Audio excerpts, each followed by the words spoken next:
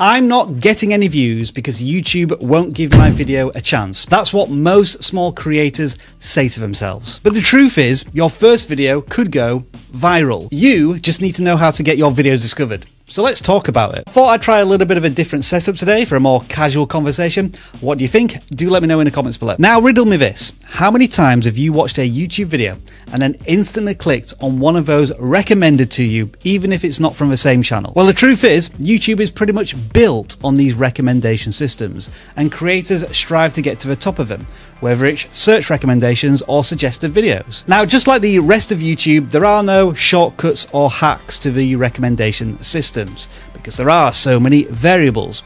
But here are some things to consider as a creator. Now, viewers can discover your content in many different places on YouTube. Search, homepage, suggested. But we'll start with search, and I'll tell you why in a second. Now, believe it or not, each user will see different search results, even if they type in exactly the same search query. This can be influenced by location, language, or if the viewer has already seen videos on a certain channel that answer similar search-based queries. But the key factors that you control as a creator are keyword relevance and performance of video. When it comes to search, YouTube relies a little bit more on metadata than it does elsewhere. This is because YouTube has more of an understanding of the viewer's intent because they've searched for something specifically. And when YouTube knows what your video is about, it's going to test it with audiences who are searching for those particular queries. And then YouTube can analyze the performance of the video, click-through rate, watch time, engagement such as likes and comments, viewer satisfaction from surveys. If your video appeals to and satisfies the people watching it,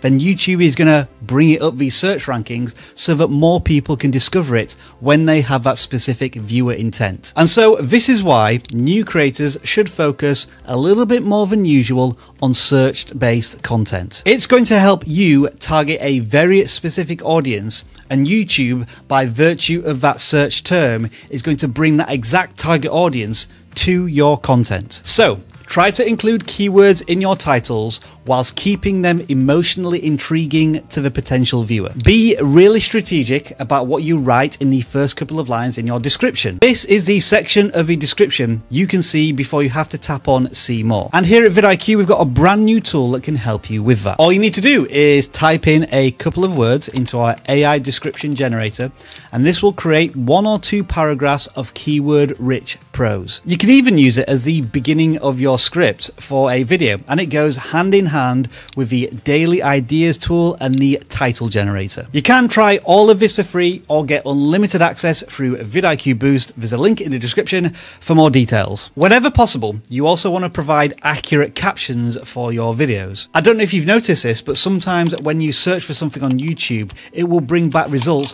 based on what it finds in captions, and it will tell you that. And from a viewer satisfaction point of view, most videos are watched on a mobile device, which means that they're not always in perfect audio listening environments.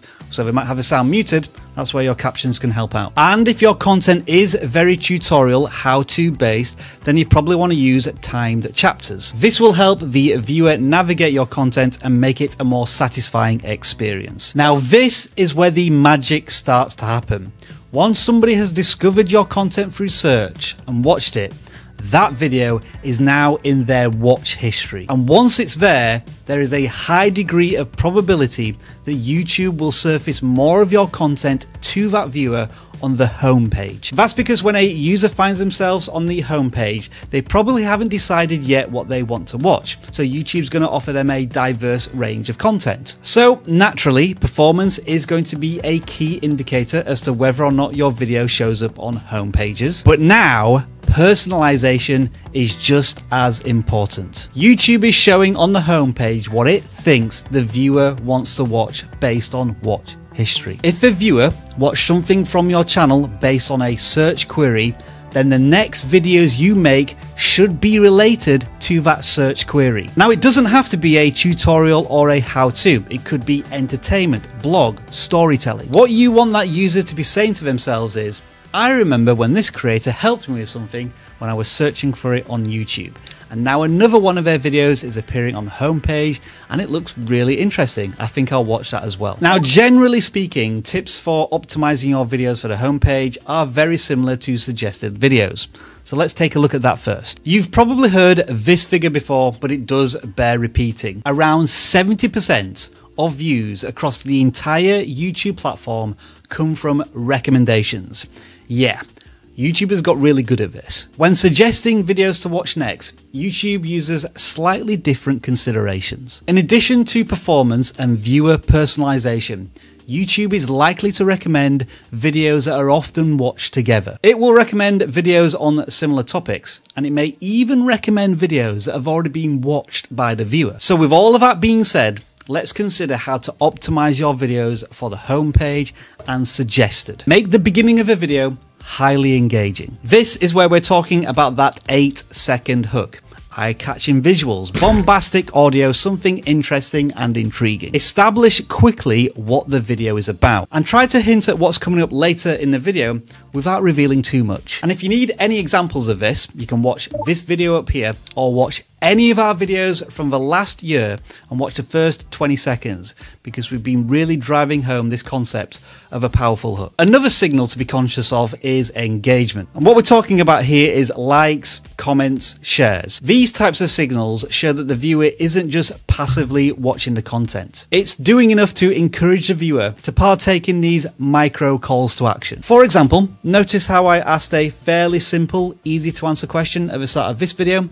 That's why I did it. And then of course we have one of the biggest signals, watch time. This is a very general rule of thumb, but if you can get your audience retention above 50% on videos that are longer than 3 minutes, you're going in the right direction. But of course, you don't want viewers watching just one of your videos. So you can use cards, like I've already done, to push viewers to more of your content, end screens in particular, playlists, pin comments. You want viewers to stick around in your corner of YouTube as long as possible. And last, but certainly not least, titles and thumbnails.